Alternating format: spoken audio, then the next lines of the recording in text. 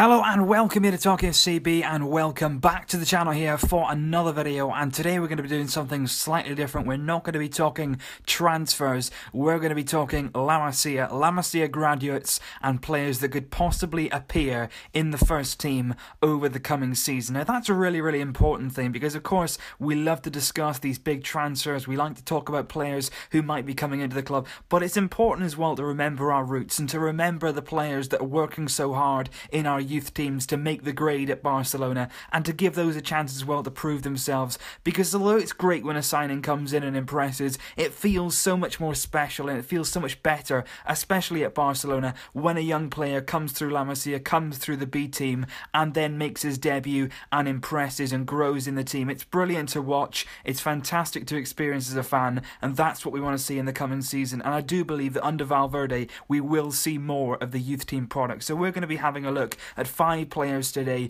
who may well step up to the first team in the coming season, and we're going to have a look exactly what they could bring. So basically this relates to an article posted in the Spanish media, which basically said that the 5 players that I'm about to show you will have some impact under Valverde in the coming season. So all of these players do have the chance to step up this season, and according to the report in Spain, Valverde will give them the chance over the coming season to make themselves heroes at Barcelona. Number 1, Sergi Samper. Now, of all the 5 players that I'm going to mention, Sergi Samper is by far the most well-known player. We all know of him, we've all heard of him, and he's also the oldest player of the 5 that I'm going to go through. 22 years old now, Sergi Samper. It seems like only yesterday he was coming out of Barcelona B, but since then he's come a long way. He came through La Masia, he started out there in 2001, he made his Barça B debut in 2013, he was there for 3 years, he was an outstanding player for Barcelona B, very much a regular in their team. Then he came up to the first team, he made his Champions League debut though back in 2014 against Apoel Nicosia, and then he made his La Liga debut under Luis Enrique in 2016 against Getafe, but then unfortunately he didn't quite do enough to convince Luis Enrique, or more so, Luis Enrique didn't feel like he deserved his place in the first team. Whatever reasoning that was for that, and basically the decision was made to send Sergi Samper on loan to Granada for last season. So from 2016 to 17, Samper was on loan at Granada, and I do think now looking back on it, of course, that does now look like a very bad move. They got relegated, their team is full of players who were on loan, who were of different nationalities, they didn't really stick together as a team, they didn't really fight throughout the season, and they got relegated. It was a horrible season for everybody connected with Granada Football Club, but at the start of the season it looked a bit different for them because they had Paco Gémez in charge. We sent Samper there because we thought that Gémez would play, attractive football. It would be the type of football that Samper could thrive under, but unfortunately for us, Paco Gémez was sacked within weeks at Granada, so it was replaced by a new coach, and ever since that moment, Samper never really got going. He never really had that flow in his play, he never really felt confident at Granada, and unfortunately for him, I do see last season, very much unfortunately, as a season wasted for him. He didn't really progress in the way we wanted it to. He made 22 La Liga appearances across the season, but unfortunately, towards the end of his spell with Granada, they actually started to leave him out of the team because they didn't want to pay the appearance fee that they had to pay Barcelona every time he played. So towards the end of the season he didn't play at all, so pretty disappointing for him. But the positive is that Valverde has said to Samper, you are going to come back to Barcelona and you are going to be there the first day of pre-season on July the 12th. I want you there and I want to see what you can do. So Samper will return to Barcelona, he'll come in for the pre-season, and from July the 12th onwards he will have the opportunity to prove himself to Valverde and to prove that he can be the man who can play as a substitute for Sergio Busquets throughout next season, because that's what we've been craving for already. We don't really have a player in the squad who's actually very well suited to the position that Busquets plays. We tried to put Mascherano there in recent years, it hasn't really worked out. Andre Gomez was put in that role a few times last season and didn't do too badly, but Samper really is the heir to Busquets' throne if he can thrive on that sort of pressure, if you like, if he can step up to the plate and show that he can do it and he can express that quality that we've seen from him in his Barça B days. So it was a disappointing season last season for Sergi Samper, but certainly next season he'll have his chance to impress Valverde, and for him and for his sake as well, I really do hope that he takes it. So that's number 1. Number 2 would be Carlos Alenia. So he is going to come in for next season, apparently. He was used sporadically by Luis Enrique. He was called up to a number of squads in the first team, 19 years old. He was first introduced to La Masia in 2005. He was promoted to Barcelona B in 2015. So he's had a bit of a fast track to the first team. He hasn't spent an awful lot of time in Barca B before Luis Enrique felt that he was ready to make his step up to the Barcelona first team. Made his debut in the Copa del Rey in 2016, and then he went on to make his La Liga debut in April of this year against Granada. He made 3 La Liga appearances in all last season, but only totaling 40 minutes in total that he had game time.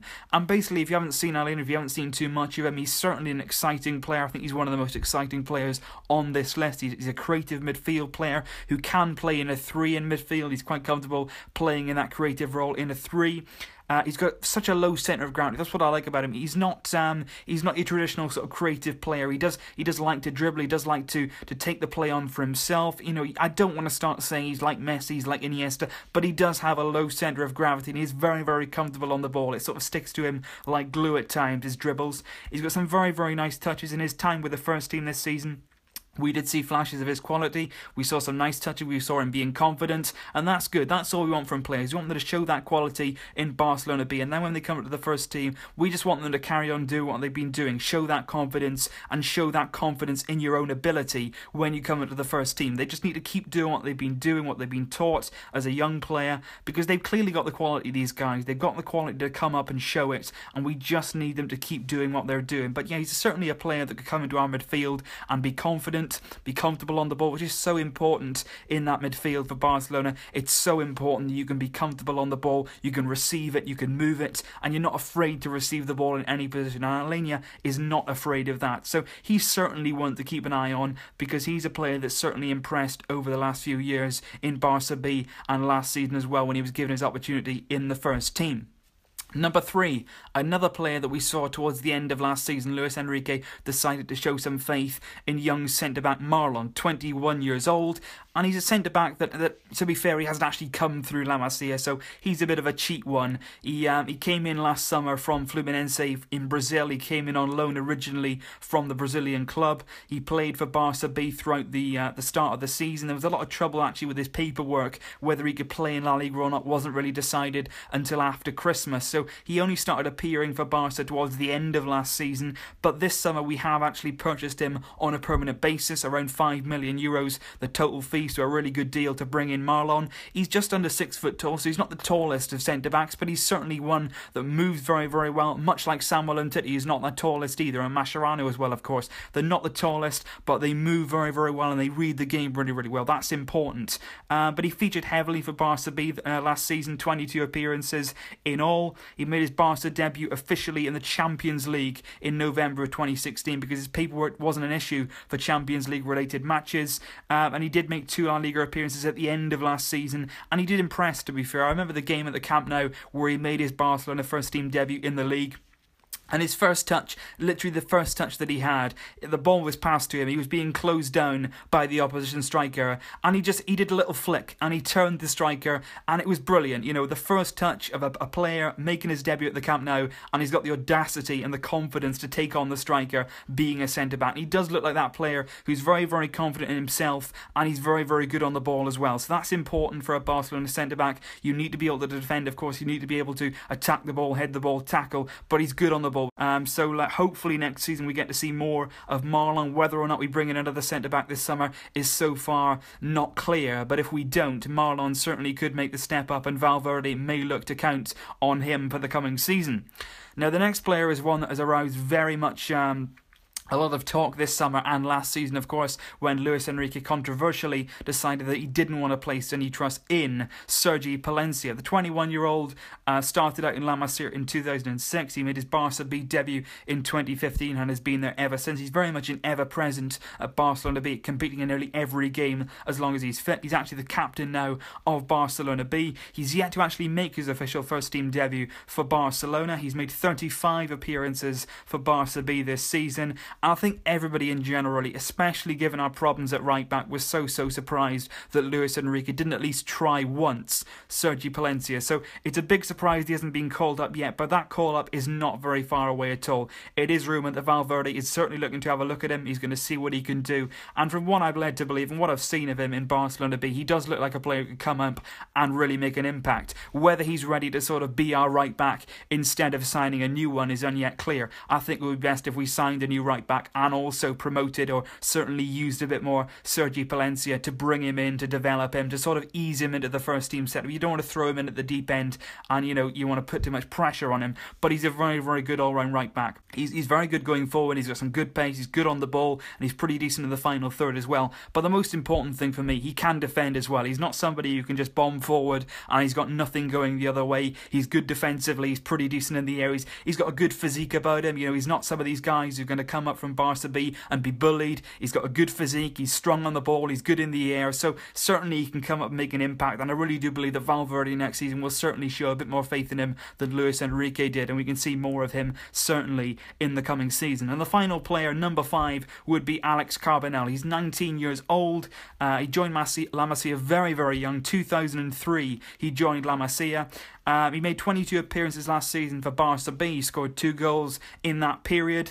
He made his Barcelona first team debut in 2016 in November in the Copa del Rey against Hercules in one of the early rounds. He's an attacking midfielder. He's one that actually does like to play a bit more further forward. He has played in a false 9 role in some of the underage teams for Barcelona and for Spain as well. And he's very good on the ball. Like a lot of players that come out of Barcelona B, they're sort of coached so intently on ball possession and the retention of the ball. They're all so good on the ball. But clearly, he can play in more advanced positions. He's quite versatile across that midfield. He can play in a 3 as well. Like I mentioned, he can play false 9. We've also seen him play in a wider midfield role. He's played a few times under Luis Enrique, but not very often at all. He's got a good eye for a pass. He's comfortable in possession. He likes to receive the ball in the midfield areas and then try and break the lines ahead of him. So he's certainly, again, a player that Valverde will look at. Given the problems that we've had in midfield in recent years, he might be one to come and have a few more games. He might share the game time with Carlos Alena. So it's going to be interesting to see which of these players Valverde chooses to put a bit of faith in. It may be Copa del Rey matches, it might be Champions League matches when things are not so pressurised in the group stages, or it might be La Liga games where we need a bit of rotation and Valverde puts his trust in some of the younger guys. But like I say, that's what we all want to see. As Barcelona fans, we want to see us promoting from within. We want to see our own players get a bit of game time and get a bit of confidence back in the youth setup. So let me know down below, guys, the players that you're excited about. If there are anyone I haven't mentioned so far,